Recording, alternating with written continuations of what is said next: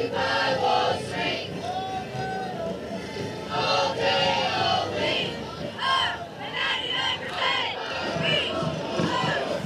here because it's time for a change. I'm here for you, my children, and my grandchildren. I'm here to show that moderate voices have a stake in this too.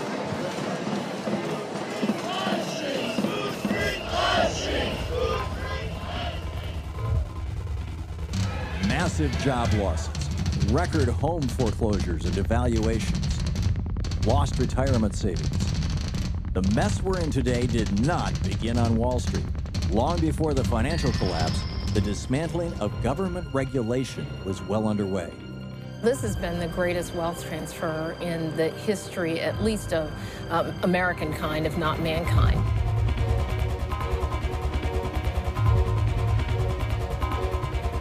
This is class warfare.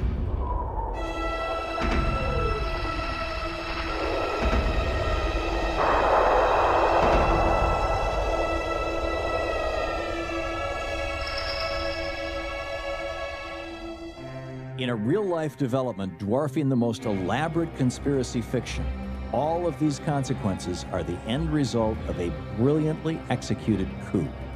Everyday human lives, the common dreams of people everywhere, were never a factor. All that mattered was profit. Who did it?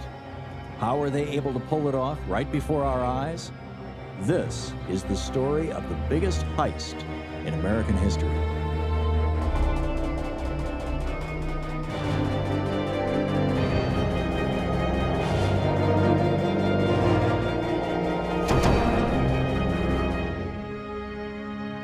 My grandmother was born into the world of boom and bust, as it had been from 1794 until the Great Depression. Once upon a time, we knew in this country we had a Great Depression, and we had a stock market crash in 1929, followed by several years of 25% unemployment, of corporations declaring bankruptcy, of people in the streets on breadlines. I pledge myself to a new deal for the American people.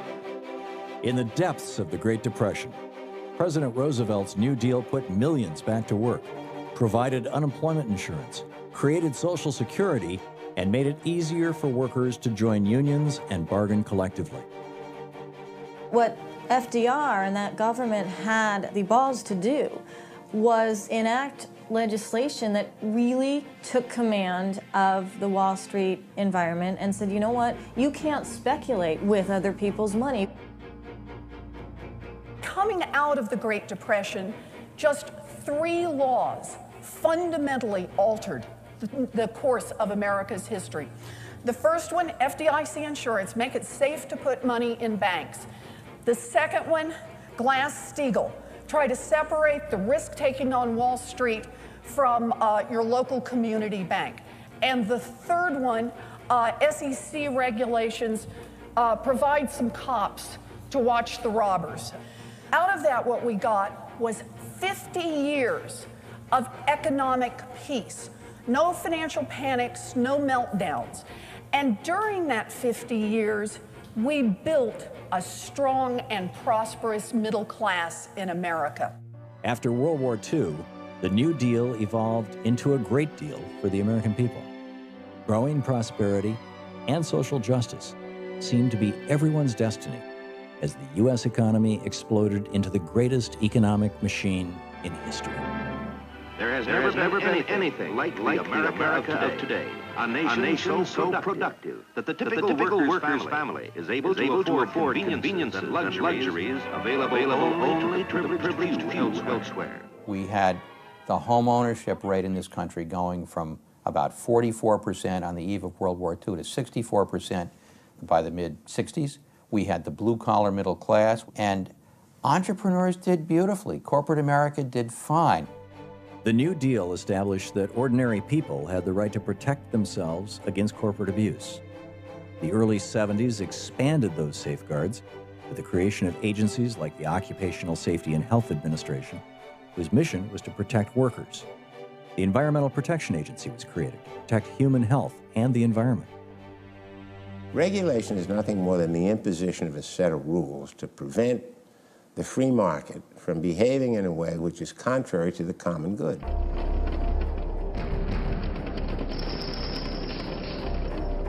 A decision was reached by corporate America that working with unions, working with government to improve the standard of living for all people was not the right thing to do. In 1971, corporate leaders began to orchestrate a detailed battle plan to eliminate any government policies that might stand between them and profits. The plan was laid out in an influential memo called Attack on American Free Enterprise System.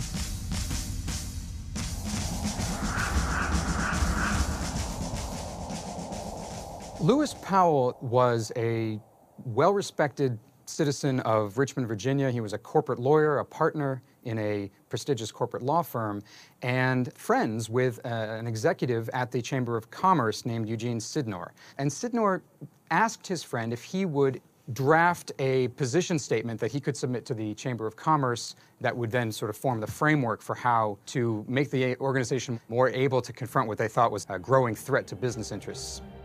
Powell's memo laid out a strategy to radically alter public perceptions, ensuring that big business interests would dominate public policy. Powell advocated a vast purge of liberal elements in society. He saw how corporate money could own the media and talk louder than organized labor and consumer protection groups. But for Powell, a future Supreme Court justice, the real end game was business control of law and politics. You see this memorandum bouncing from desk to desk, from boardroom to boardroom around corporate America, inspiring and inciting business leaders to find a way to get involved and to join what they had already, many of them had already perceived to be a battle for the soul of America and a battle to save free enterprise. To make their point, the Chamber of Commerce created very clever advertising to influence public opinion. What can be done to repair the strength of the nation's economy and restore individual freedom? The U.S. Chamber of Commerce and the recently formed Elite Business Roundtable, an exclusive club of CEOs, joined forces to lobby Congress and push their agenda with major campaign contributions. Their goal? To buy congressional votes to implement a corporate makeover of America. You had massive lobbying beginning in 76, 77, 78 for cutting taxes on rich people. Trickle-down economics, cut capital gains taxes, cut dividend taxes, cut income taxes, and the economy will flourish. Some of the Democrats start drinking the Kool-Aid along with the Republicans.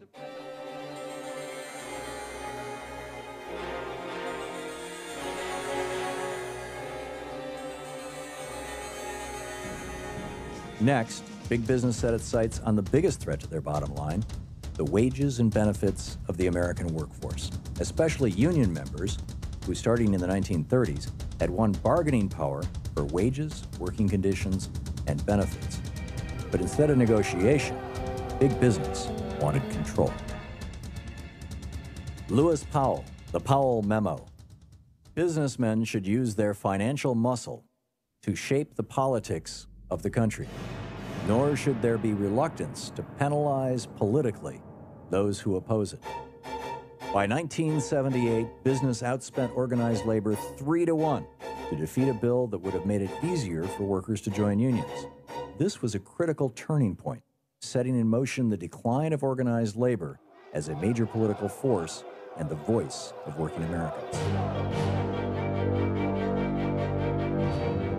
Douglas Frazier, president of the United Auto Workers, said in a magazine interview at the time, "I believe leaders of the business community, with few exceptions, have chosen to wage a one-sided class war today in our country, a war against working people, the unemployed, the poor, the minorities, the very young and the very old, and even many in the middle class of our society."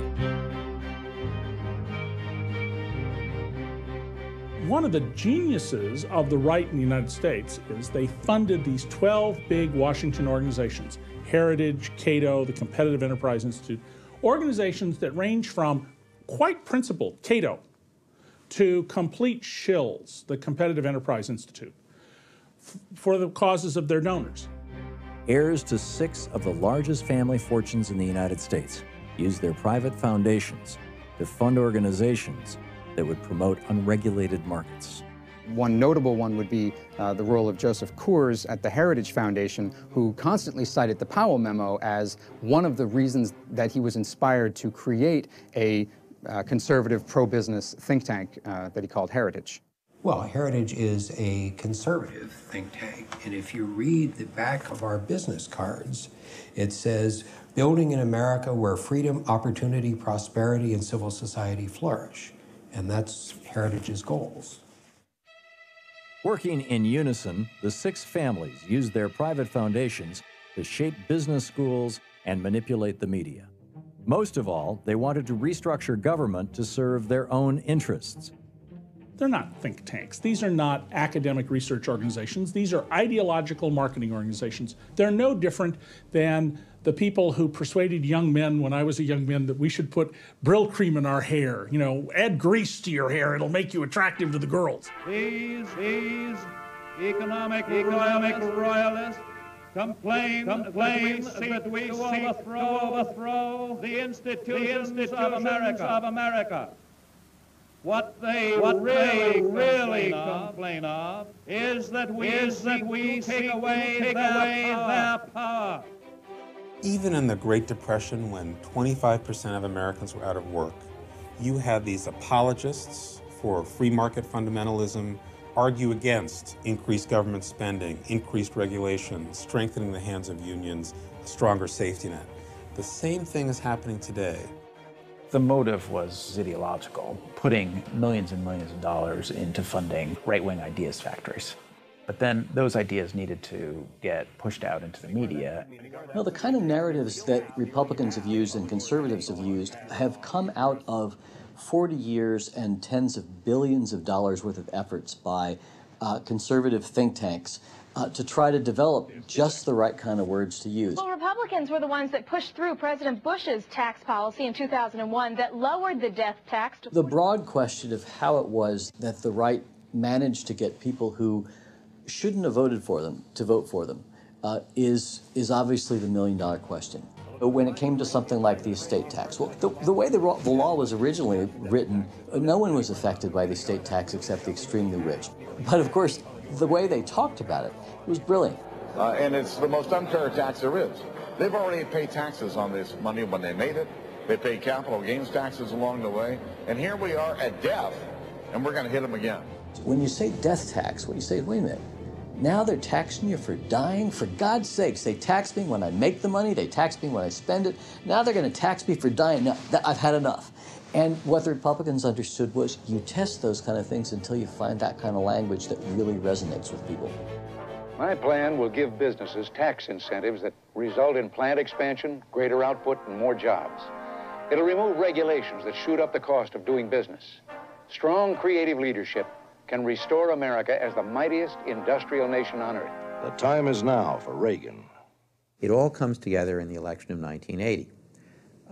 Where the right had built up this powerful political and financial and intellectual infrastructure, and it all comes together under Reagan. So by the time Reagan takes office, there is an army of policy wonks who have a whole game plan that can be put into effect very, very quickly to deregulate everything that hasn't been deregulated under Carter. America saw Ronald Reagan as someone trustworthy. As the host of television's General Electric Theater, his charm kept us from noticing that he was there to sell appliances. As president, Reagan's policies followed the Powell Memo script, serving the big business interests that financed his campaign. Heritage produced something first for the Reagan administration. And what this was a catalog of how Heritage felt that government programs should be changed, reformed, eliminated, started, etc., to best meet conservative goals. The newly elected president handed out the Heritage Foundation's mandate for leadership to every member of his cabinet. For the next 8 years, this anti-government policy guide drove the Reagan administration's makeover of federal government from protecting the public good into working for the rich and powerful. Ronald Reagan is my hero. Why is he my hero? He gave us pride. He gave us loyalty. He gave us patriotism. He brought back our position in the world. He brought us out of darkness and into light. He cut taxes for those at the top. Instead of balancing the budget, he ran the biggest deficits in history. Then he presided over the passage of a series of tax increases on ordinary people, only he didn't call them that. The Washington Press Corps went along with the White House calling these revenue enhancements. Government is not the solution to our problem. Government is the problem. Was attacking government, attacking the institutions of government, and trying to make it as a system that doesn't work. And in reality, rich folks don't need governments. They live in their own gated communities. They have their own security. They swim in their own swimming pools. They go to their own private schools. Rich people take care of themselves.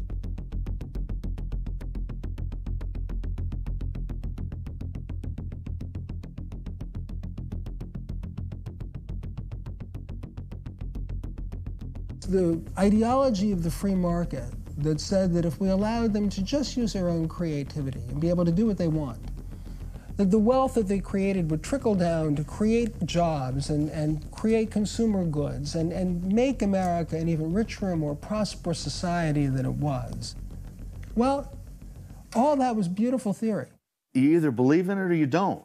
The whole idea of a free market is a myth to begin with. Markets are structured based on laws, and the real issue is who the structure benefits. There's just no question that when Ronald Reagan came in, the target of Reaganomics was the labor movement.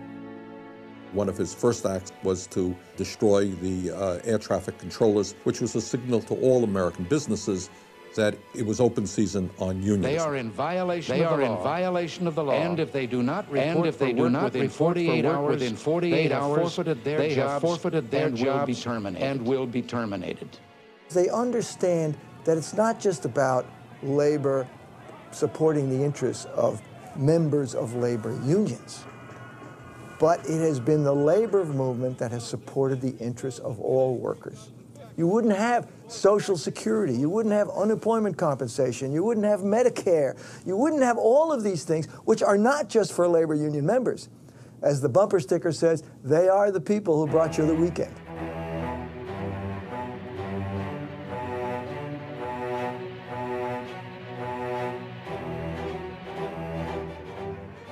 He was able to pull off an ideological counter-revolution, and by the time he was over, most of the New Deal had been dismantled.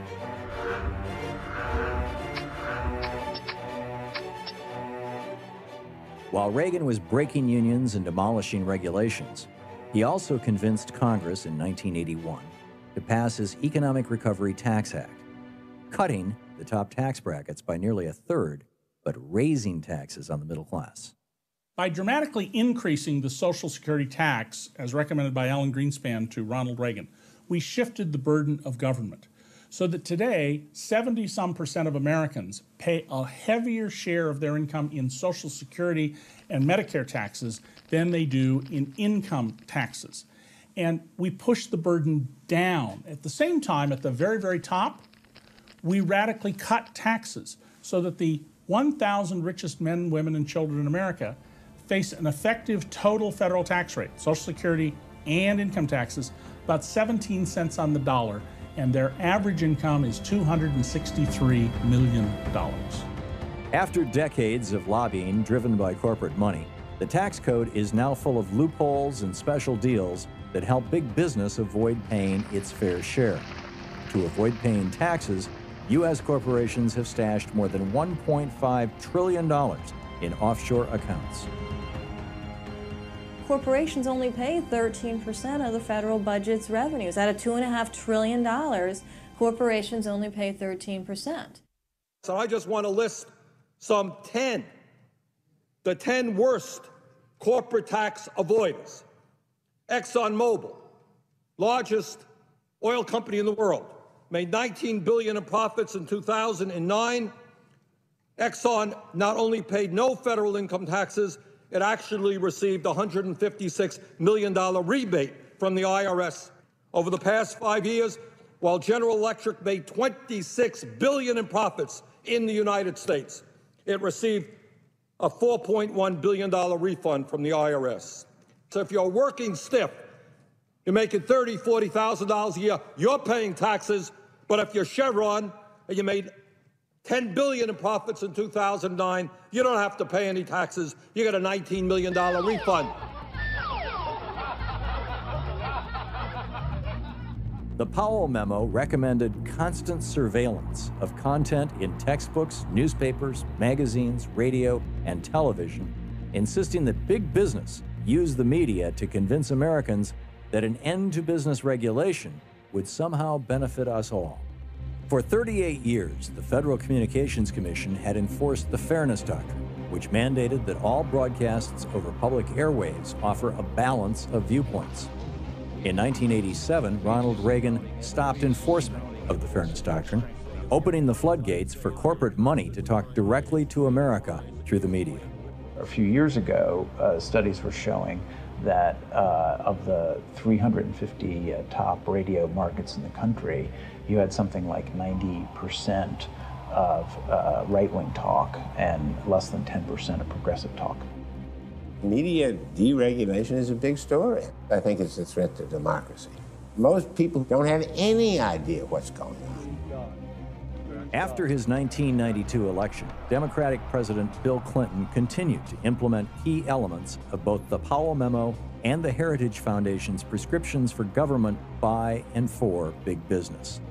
In 1996, Clinton signed the first major overhaul of telecommunications law in 62 years. People have to understand that now there are just a handful of corporations that own the media, and every one of them has an agenda.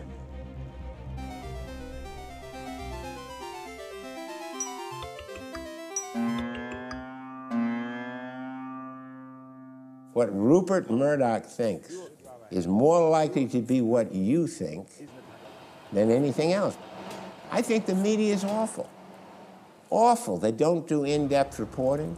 They distort the news story to show the most confrontational headline. They don't do in-depth news Saddam gathering. Hussein recently sought significant quantities of uranium. Our intelligence sources tell us that he has attempted to purchase high-strength aluminum suitable for nuclear weapons production. 20 years ago, nobody who was in journalism thought anything of saying to a politician to his face, "Senator, stop lying to the Los Angeles Times. General, you know that's not true. I know that's not true." Today, if you said something like that, you'd be fired. You would be fired. We don't ask tough questions. And we have these orchestrated White House press conferences. And Obama is actually worse than his predecessor, George Bush, on this issue. All right, so with that, who's on the list? We're going to start with Jake Tapper. We're going to start with Jake Tapper. President. Thank you, Mr. President. But you don't get the information that you need, and you're pretty much on your own. The same thing that's happened in business has happened in broadcasting. It's just completely profit-driven. U.S. Steel is getting out of the steel business, getting out of the steel business, and they're getting out of this community. Saying, goodbye, we had enough. There's no more left. We had enough. There's no more left. We're going on to greener pastures. We're going on to greener pastures. We've seen the acceleration of the hollowing out of America as the most important and powerful industrial society on earth.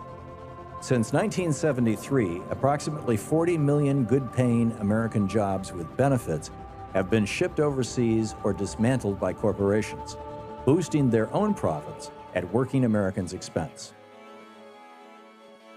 There is this notion that this was only a Republican villainy, when in fact much of what happened during the 8 years of Bill Clinton.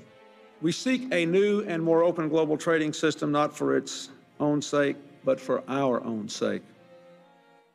I supported NAFTA then, and I supported NAFTA now. I still support NAFTA now for the same reason, or the same reasons. The main one is I, like most economists, generically favor trade liberalization because trade leads to gains on both sides. As Jorge Castañeda, who was later finance minister of Mexico, once said, he said, NAFTA was an arrangement between the rich and powerful of all three countries, leaving ordinary people out. What that really means in simple language is that corporations are able to move anywhere in the world they want to seek cheap labor and exploit people, and use that as leverage against workers here in the United States. If you just want to get down to brass tacks, if you just want to get down to brass tacks, $14 an hour for factory workers, and you can move your factory south of the border, and you can move your factory south of the border, pay $1 an hour for your labor, have no health care, that's the most expensive single element, that's the most expensive single element, no environmental controls, no pollution controls, no retirement. And no retirement, and you don't care about anything, and you don't care about anything to make money. There will be a giant sucking sound going south. If you look at the statistics since NAFTA, in all three countries, the wages of workers have been stagnant, the productivity of workers has skyrocketed, and workers in all three countries have gone into debt in order to maintain their living standards. We also saw a massive movement toward unfettered free trade. And the theory of that was that if you create trade agreements with China, where people are paid 40, 50 cents an hour, and you shut down plants in America, and you move to China, and you move to Mexico, that in some way that we haven't quite figured out yet, this is going to be good for the American worker. For 20 years, the American public believed we could simultaneously outsource all of our jobs and simultaneously maintain our quality of life at home. We thought we could do that. Guess what? No such thing. We can't have our cake and eat it too. We are eviscerating our manufacturing capability, all in the name of lower prices, all in the name of free trade, all in the name of the market always knows best. The market doesn't know best. Offshoring of employment has been with us for a very long time, but has mostly been restricted to manufacturing. The new wrinkle is offshoring of services, the number and range and variety of jobs that could, in principle, be done abroad, say over the internet. It's enormous. If you look at it in terms of pure business, they're the right decisions. You go to the lowest labor cost. In terms of what's the right word? Patriotism, they're not. It will be painful, and for a number of reasons. One of them is going to be large. Maybe over the course of the next generation, 30, 40 million jobs. It's important to note this is not either about only low-skilled jobs or only high-skilled jobs. They're all over. If what you do is write computer code, routine computer code, you lose nothing in quality if you move the job from Indiana to India. Paul Craig Roberts, a co-founder of Reaganomics, feels that big business has gone too far. All these ladders are being dismantled. Where are the jobs for university graduates? They are now beginning to face the same dilemmas that blue-collar workers face when they lost their $20 an hour manufacturing jobs with their good benefits. And so we have an economy that is starting to impoverish its workforce. An infinite number of people coming who are taking jobs that pay over $100,000 a year. You know, they're going to pay taxes. We create lots of other jobs around those people. You know, my basic view is that the country should welcome as many of those people as we can get. And what the corporations are doing, they tell Congress, oh, there's a shortage of engineers, there's a shortage of scientists, we can't find any. This is all an absolute total lie. Many corporations will go to any lengths, including these legal but deceptive practices, to hire cheaper foreign labor. Look at this video clip recorded at a seminar conducted by an American law firm for human resources professionals. And our goal is clearly not to find a qualified and interested U.S. worker. And, you know, that, in a sense, that sounds funny, but it's what we're trying to do here. I get 50 resumes. My God, this is the last thing I want to do is interview these 50 people. Does the law require that I actually interview each and every candidate?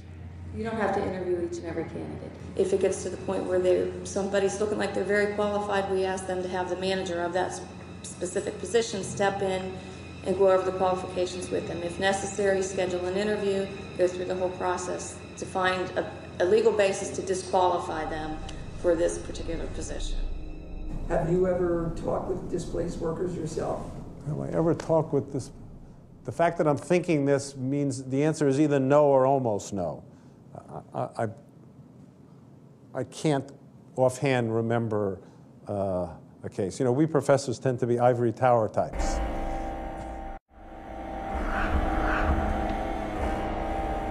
What they've done for the last 20 years is destroy the ability of people who worked hard and played by the rules to have decent retirements. Big business was not satisfied with just outsourcing jobs and getting huge tax breaks to increase their profits. Corporations also set their sights on eliminating guaranteed pensions. Common stock. Do I own any stock? I don't even know what they are. I don't even know what they are. In the 1950s, stock gets marketed like another consumer item. At the same time, pension funds are starting to change. Why, for example, should a company have to put away that kind of money as a liability to pay off its retired workers when instead they could take some out of the paycheck every week and then make you go invest it yourself? So why not put your money to work? So why not put your money to work? Put my money to work. Put my money to work. You can own a share of American business. You can own a share of American business. You know, there's a joke that compensation executives tell each other. What's a four-letter word that starts with an F, ends with a K, and stands for screw your workers? 401k. 401ks are a subtle kind of pay cut, and they're bad economics. Defined benefit pension plans were on top of your salary. That meant you worked for a company for 30 years or so, you retired, you knew exactly how much money was going to get paid out of the pension because the company kept this pension fund and it kept enough money in it to pay you out. Under a 401k plan, you have to save money out of your paycheck, so you have less money. A company may give you a match, but these plans typically save a company 50% or more in the plan.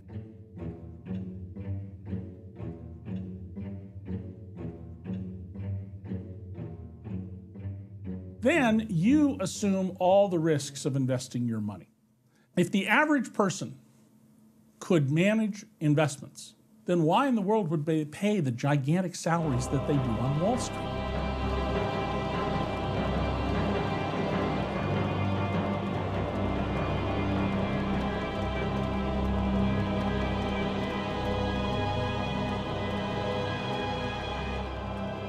Today, state governments are beginning to shift public worker pensions to 401k plans.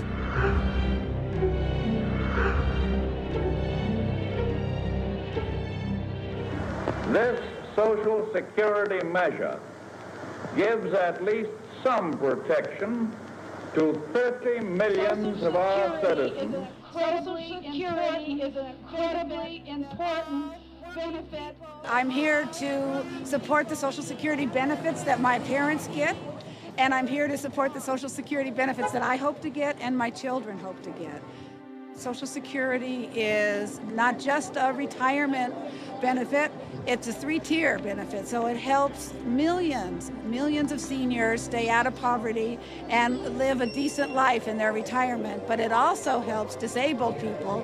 When disabled people need our support as a society, it helps them function.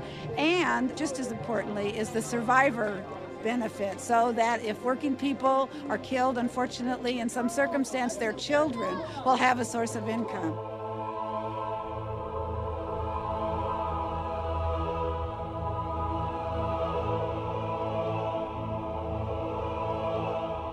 One of the greatest pieces of idiocy ever suggested was privatizing Social Security. Why do it just with pensions? If it works for pensions, take the whole Social Security fund, the one element of the New Deal reform plans that still remains, and put that in the stock market. This had been a goal of the anti-Franklin Roosevelt, anti-New Deal conservatives from the 1930s onwards. It actually came as perilously close to happening as it ever could have under the presidency of George W. Bush. If you're a younger worker, I believe you should be able to set aside part of that money in your own retirement account. So you can build a nest egg So you can build a nest egg for your own future. Here's why the personal accounts are a better deal. Here's why the personal accounts are a better deal. Your money will grow over time. Your money will grow at a greater rate than anything the current system can deliver. At a greater rate than anything the current system can deliver. Provide money for retirement over and above the check you will receive from Social Security. Over and above the check you will receive from Social Security. Under Reagan, the mandate agenda included not only deregulation of Main Street industries, but the financial industry as well. This set the scene for a future disaster on a scale previously unimaginable, starting with the hundreds of savings and loan bankruptcies of the late 1980s. The financial razzle-dazzle that 30 years later takes down the economy really starts when Wall Street starts inventing all kinds of new gimmicks, and the regulators give all this stuff a free pass.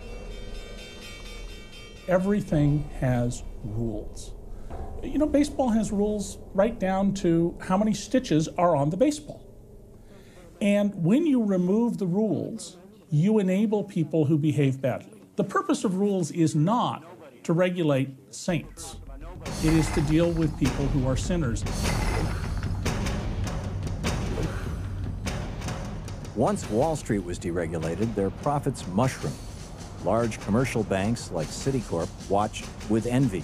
And in the mid-1990s, they too began fierce lobbying to get their slice of the pie. In 1933, Congress passed a law called the Glass-Steagall Act.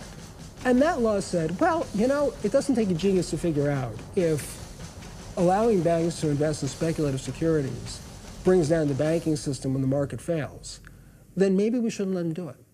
It was very simple. It maintained that commercial banks that were responsible for individuals' deposits and savings and lives were kept separate and were backed by the government from the more speculative, risky trading activities of the investment banking community.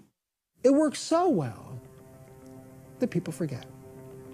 And in 1999, a genius by the name of Phil Gramm, aided by a brilliant president named Bill Clinton who signed the bill, and pushed by a free market ideology that had been peddled to the United States people since the day Ronald Reagan was elected, said, we don't need Glass-Steagall anymore. We haven't had bank panics. Glass-Steagall was the longest-lived and most successful financial law ever passed, protecting consumers and investors alike. Within a year of Glass-Steagall's repeal in 1999, President Clinton signed the deceptively named Commodity Futures Modernization Act, deregulating shadowy financial products known as derivatives. One of those instruments, known as the credit default swap, became the prime culprit in the 2008 worldwide financial crisis. The head of the Federal Reserve Bank at the time, Alan Greenspan, endorsed these changes, giving the green light for Wall Street to once again become a casino. It was Alan Greenspan, who was an extreme conservative, and there was a period, you know, in the 90s when Greenspan was widely praised as this genius, and he got out just in time. He got out just before the crash, and his policy of deregulating everything and financing all of this speculation with very cheap money, that's going to look a lot worse in light of history than it did at the time. He wanted to give Wall Street really a gift at the time, which was cheaper money, which is why he cut rates. And all the speculators take advantage of the very cheap money, and they invent a whole bunch of new toxic stuff like subprime.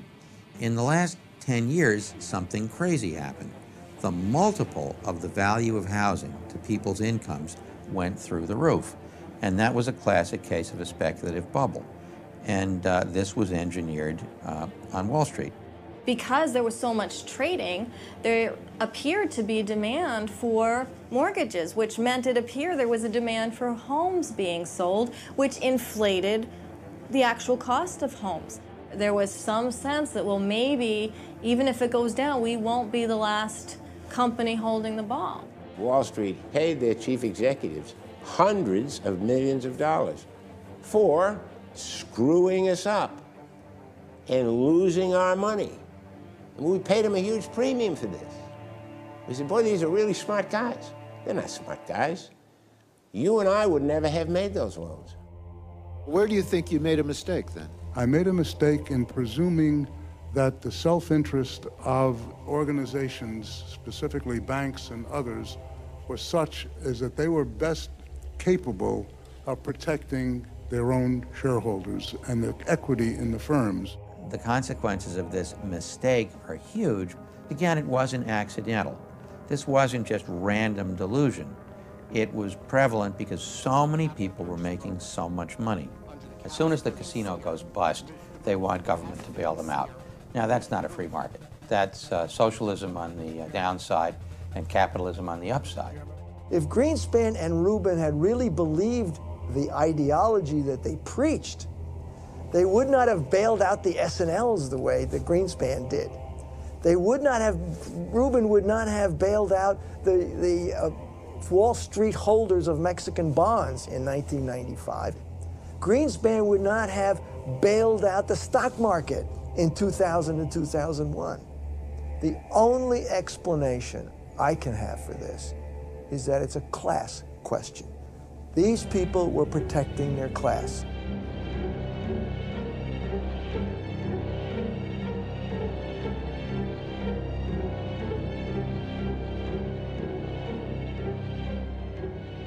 Wall Street and the wealthiest 1% now tell us that government is running out of money.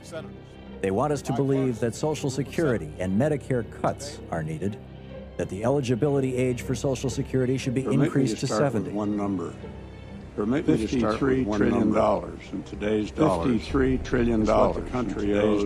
Projected is what the country owes between our future liabilities, between our future and our liabilities, unfunded promises for programs like Social Security and Medicare, for programs like Social Security and Medicare. Pete Peterson and the Concord Coalition come in and say, oh my God, we've got these enormous deficits, and instead of focusing on the cause of the deficits, which are the Reagan and the Bush tax cuts, they then say we have to take an axe to all of these middle-class entitlement programs. Peter G. Peterson, a multi-billionaire who was one of the founders of Blackstone, which was a private equity company, he gave $1 billion to set up the Peter G. Peterson Foundation, which hired the former head of the GAO, Government Accountability Office, a man named David Walker, to go around the country and crusade for the idea that what is wrecking the economy is not people like me, Mr. Peterson, but what is wrecking the economy is Social Security.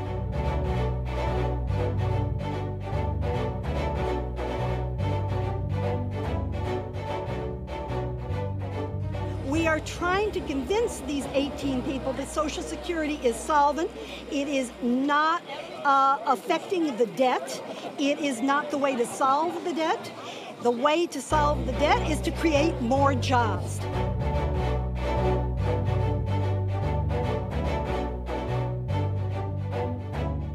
I think we're in a situation now where I have to modify my philosophy a little bit, and maybe a lot. I'm just being totally honest. The guy comes up and says, I'm going to do away with Medicare. I will campaign against him like you have never seen, because I'm a beneficiary of Medicare.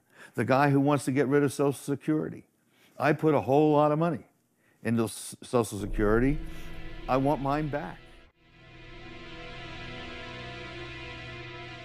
And I'll tell you what I think, and I may be going out on a limb on this, but I think that the Obama administration is very worried about what we call a capital strike, a strike of capital, in the sense that if you really push these guys too hard, they're going to say, oh, really? You don't want us to get bonuses? You want us to be accountable? You want to know about our illegal behavior? Well, I'll tell you what we're going to do. We're going to freeze up credit completely. And your economy is going to go tank, and good luck to you, Mr. President. The big banks can make such threats today because they operate with no fear of criminal penalties. Folks who were in charge of running this economy ran red light after red light after red light and caused car wreck after car wreck after car wreck, and no one's held them accountable. There hasn't even been a conversation about accountability. In 2005, the U.S. Supreme Court, stacked with pro-corporate justices, overturned a conviction won by the Justice Department against accounting firm Arthur Andersen implicated in the Enron scandal. Now, incredibly, the government tells companies to police themselves. The Justice Department's current position is that a company can escape criminal prosecution if they just promise to change their behavior. You would think that Congress should say, who caused it? Who are we going to hold accountable? Are people going to jail? Where's the prosecution? You would think that would have happened, right? Hasn't happened. And the banks are still the most powerful lobby on Capitol Hill, and they, frankly, own the place. As of 2011, not one corporate CEO, bank executive, or politician has been criminally prosecuted for crimes leading to the economic meltdown of 2008. If you really did the investigation, the Democrats would not be able to simply say, oh, it was that George W. Bush, it was him. Well, you know what? It was a lot of Bush. But I'm afraid the Republicans would be able to say, sorry, not just us. Take a look at Robert Rubin, Secretary of Treasury under Bill Clinton, and all of the Rubin guys. They were working with Alan Greenspan. They were working with Phil Gramm to deregulate all of this stuff. So you got true bipartisanship. Everybody wants bipartisanship. You got it. And the memory of Ronald Reagan being enshrined in this country as some kind of a great leader is a crime. The memory of any of the Republican leadership, or the Democratic leadership for that matter, over the last 25 years, being as anything other than conspirators in the theft of America is a crime. We didn't actually clean up Wall Street. We actually didn't slay the beast. We actually put them on life support, and they've been off healing and mending themselves and doing quite well.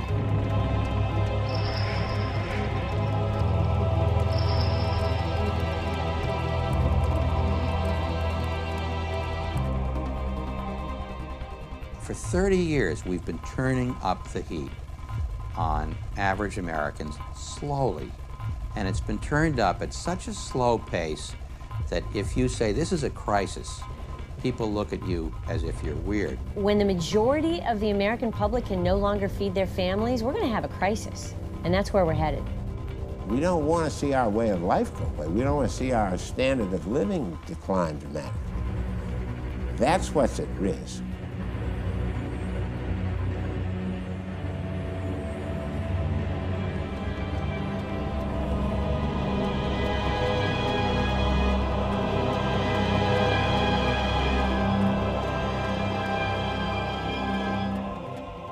What we've seen over the last 30 years is a deliberate transfer of wealth from middle class and the poor to the very wealthiest people in our country. The game is fundamentally rigged, and that ordinary people who do everything right, who play by the rules, still end up with the short end of the stick. I don't think people have a good understanding of how low incomes are in America from work. 1/3 of jobs in America pay less than $15,000 a year. Now, that includes part-time workers and people with 2 small jobs. But half make less than $25,000. 3/4 make less than $54,000. 99% make less than $250,000. In reality, working Americans have been pushed to rely on credit to make up for the lack of growth in wages, even as corporate profits skyrocketed. Wages have stagnated since 1973, despite increased worker productivity. Instead, the benefits of Americans' hard work have gone to executives and shareholders. What does the Bible denounce? The Old Testament, the New, and the Quran, all of them denounce again and again and again with a really powerful word, denounce as evil. It is taking from those with less to give to the rich. I don't want to create a country where there is a landed gentry, where because you happen to make $5 billion, the next 20 generations of your children will get all the best spots in all the best colleges. Nonsense. That's not what America's about. Instead of a society in which we're struggling together to deal with environmental crisis, to deal with education, to make sure that all of our people have health care, we are a society now in which the goal is to be one of those people on top that have tremendous wealth and tremendous power. Everybody was shocked by Hurricane Katrina and by these images of poor African Americans and other people abandoned, stuck on rooftops, waving American flags for 2, 3, 4 days, holding babies, without a drop of water, without the U.S. government, the richest country in the world, being able to get them a scrap of food after 3, 4, 5 days. People were shocked, and it was shocking. But what nobody wanted to address was, it was the logical, necessary, inevitable outcome of 30 years of public policy that both parties had championed, saying, if you're poor, you're on your own. If you're poor, sink or swim.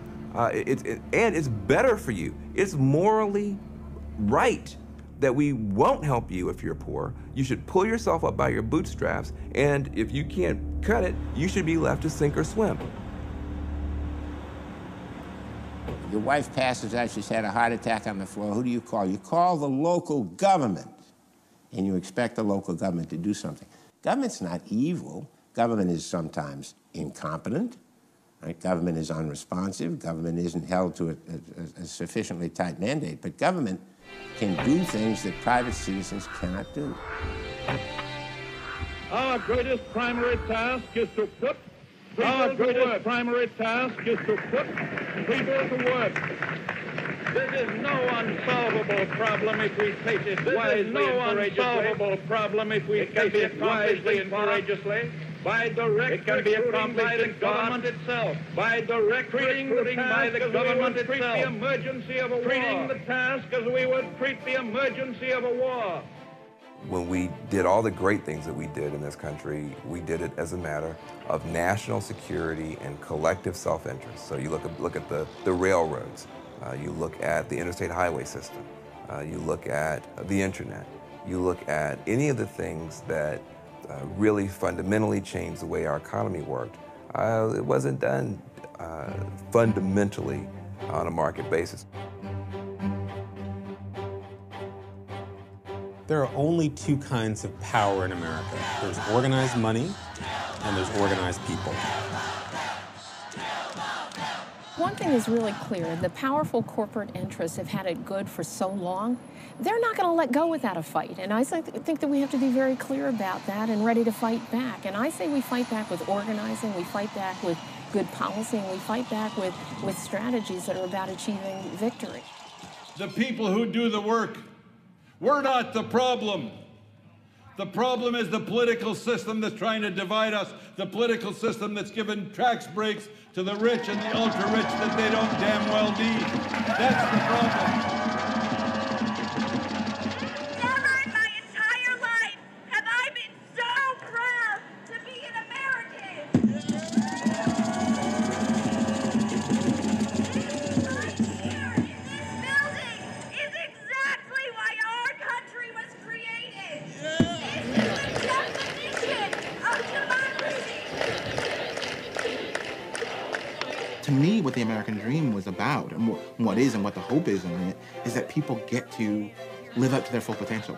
You get to create who that is. And to me, that hasn't been lost. What's been lost is the part of the American dream that was this sort of white picket fence, 2.5 kids, and some big SUV in the driveway. We have to recast what that means now, to have a much more inclusive dream and vision about what it is to be in this country, to making a life in this country. There's an opportunity to reframe the American dream. One of the things that faces Americans is to build something beyond traditional capitalism, beyond traditional socialism, that is American in character, that builds on unbelievable American tradition.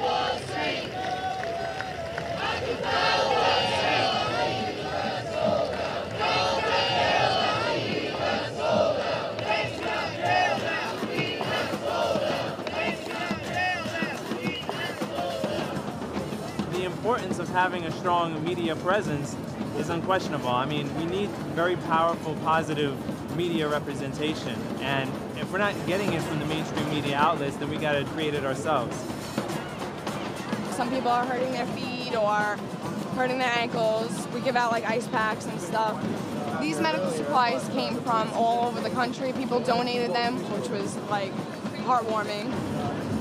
This is a comfort station. Essentially, we provide warm, dry clothing, Tents, blankets, umbrellas, tarp, everything to keep everyone comfortable while they're camping out here. Basically, we're getting a lot of donations, and with those donations, we're using that to buy supplies and food for everyone. The question will be asked, and the question will be answered. What kind of species we are. Are we locusts? Just, are a curse on the planet? We're busy, we're working, but what we're doing is so heedless and so destructive, we leave nothing but disaster in our wake. Or are we honeybees? Honeybees work hard too, but they fit in with the ecosystem, and they actually are a blessing on the planet. They're a blessing to all creation because their work actually makes more life possible. That's our challenge as a human species, to be honeybees.